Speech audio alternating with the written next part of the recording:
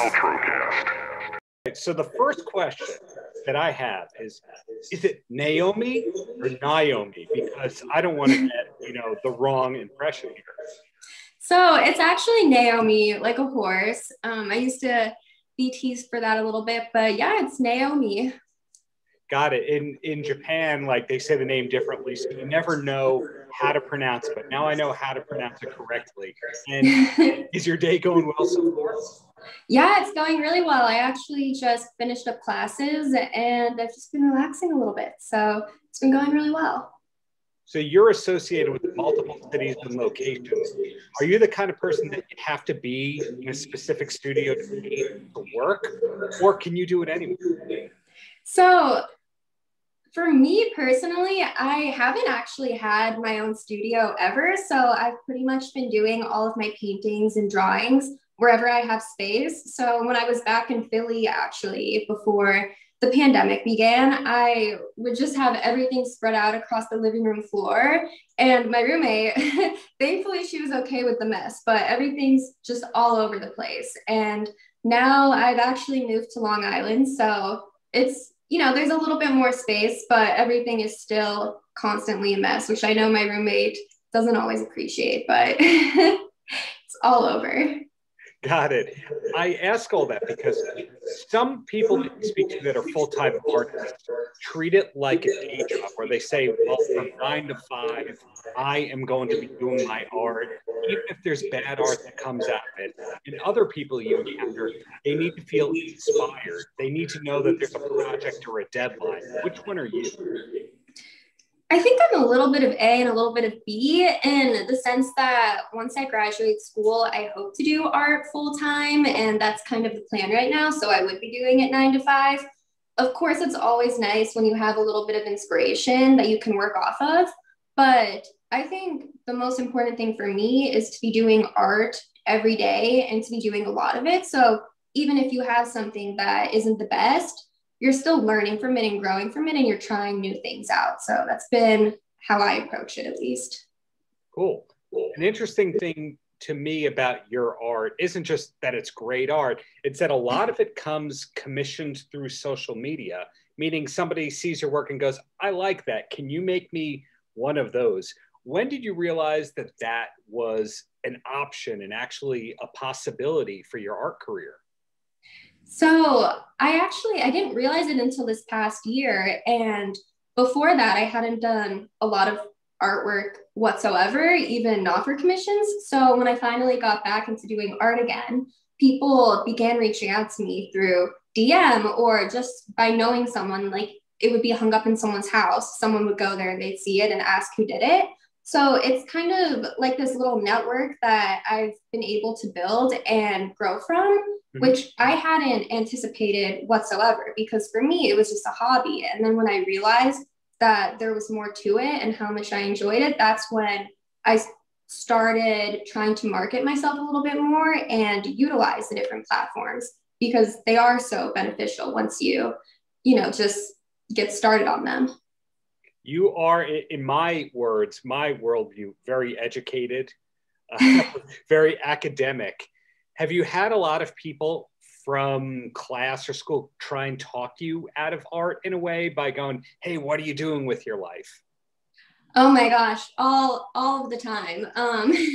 It's a bit crazy because where I go to school, it is so academically oriented that it is difficult for people to see, I guess, a more creative approach to things. So I've had people try to dissuade me from doing art full time. And I've had people saying, you're crazy. Why would you give up all of these lucrative careers in finance or consulting or just these very corporate jobs that I personally don't see myself in full time, which has been very difficult trying to convince people that. And I think once I realized that I'm not going to convince everybody to see my point of view, there's been a lot more freedom, and I'm able to proudly say, okay, I'm going to be an artist and I don't need your approval with that. So that's been my take on it. Yeah, I think that that's going to happen with any kind of a creative path, or even sports, really, that people are going to go, you're not blank enough. you could never make it. And you just kind of have to prove them wrong by doing. And you already know that. But are you able to apply any of your education into art, or is it totally A and B, different everything? So if you would have asked me again a year ago, I would have said, no, it's completely separate. Like they don't go hand in hand whatsoever. Yeah. But after spending more time doing it, you realize that there are so many business components that are in art that you wouldn't typically think of. You know, the marketing, learning how to value your artwork, learning how to, you know, present yourself and network with people and speak highly of yourself and grow that confidence. It's a lot that I've taken from the business world and I've been able to apply. And I hope that in the future, whether I open up my own art gallery or just have an exhibit, anything dealing with customers, it's all business oriented. So I'm so grateful for the fact that I already have that exposure before I'm a full-time artist. I feel like it's definitely beneficial. Interesting. Well, I could answer this if it had to do with musicians or actors. I have no bearing on your world right there other than going, that's great art. I don't like that art. I don't get it. That kind of thing. Is one of your goals in your career to have representation, or is it just preferred to do your own thing, have your own path, and be your own leader, really?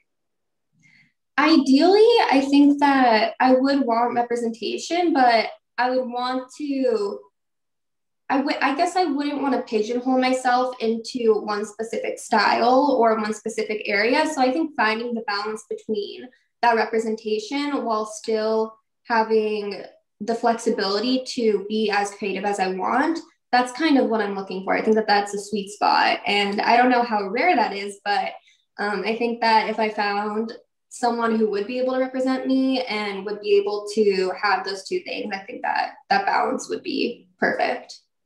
Now, the work of yours that was really surprising to me from a couple of days ago, the portrait that somebody commissioned of Nature Boy Buddy Landell. How long does something like that take you? Well, I think it really depends on, I guess, the specific person. And I guess it just varies from painting to painting.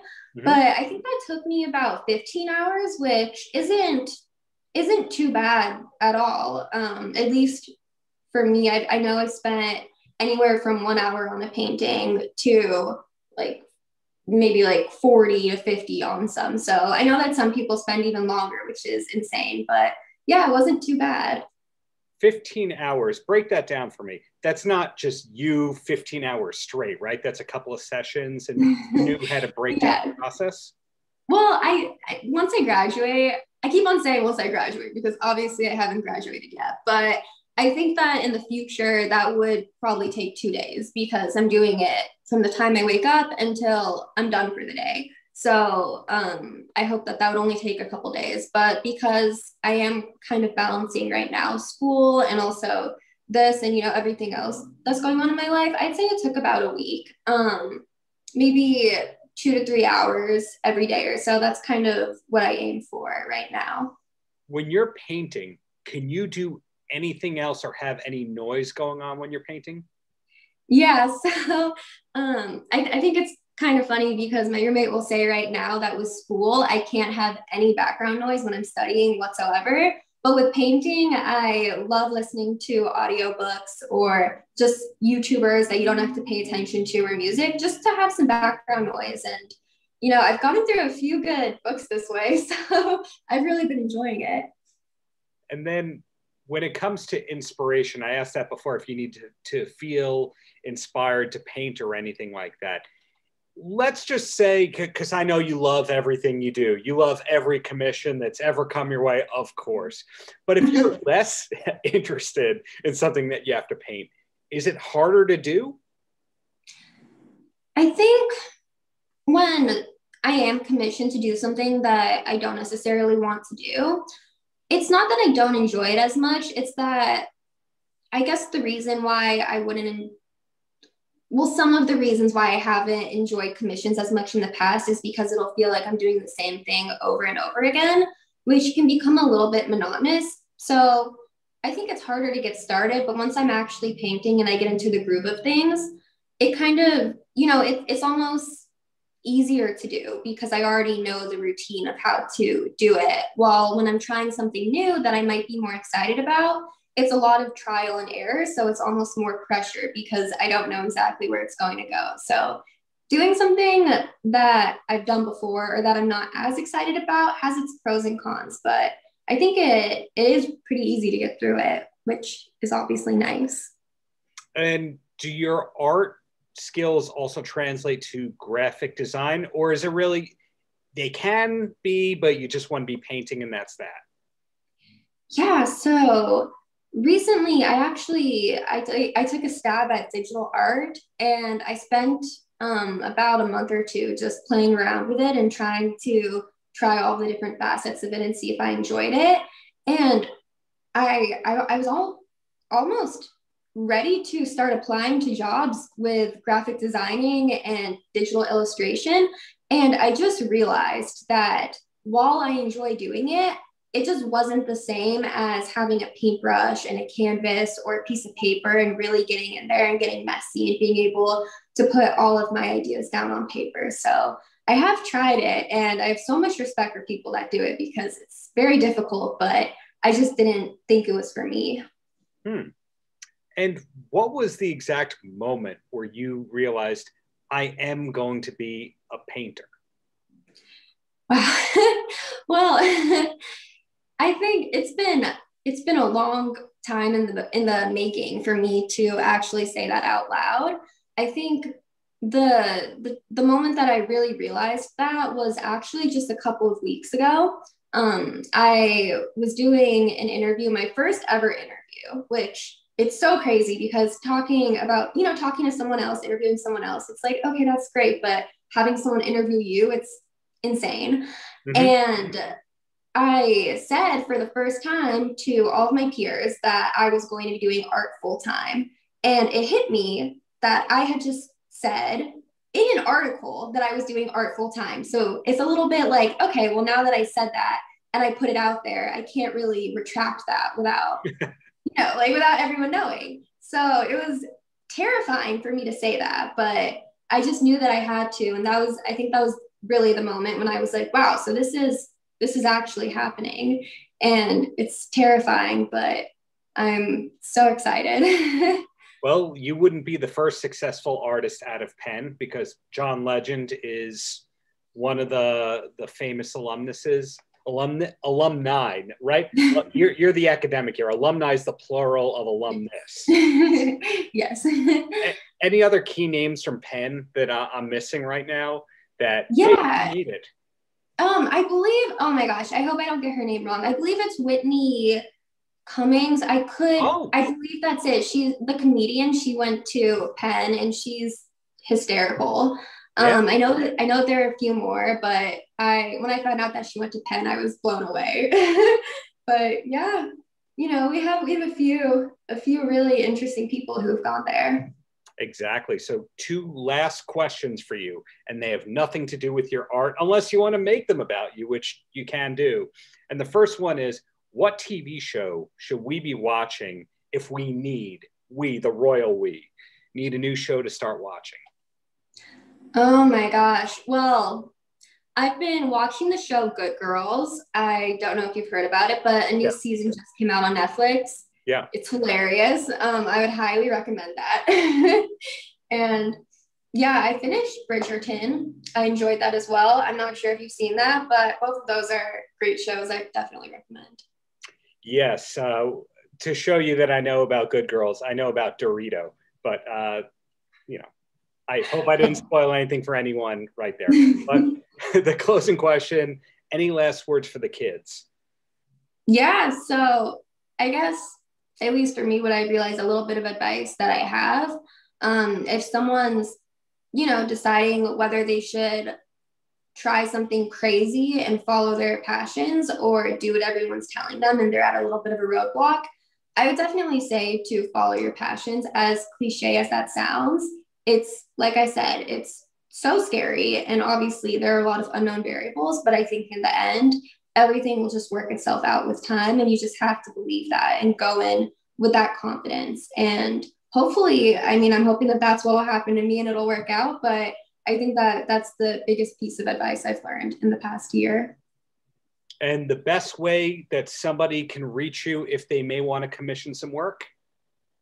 Yeah, so I actually have a website. It's just naomirosenblum.com. And you can find my contact information over there, or just send me a message on Instagram, which is, again, just Naomi Rosenblum. So just message me there, and I would love to do any commissions.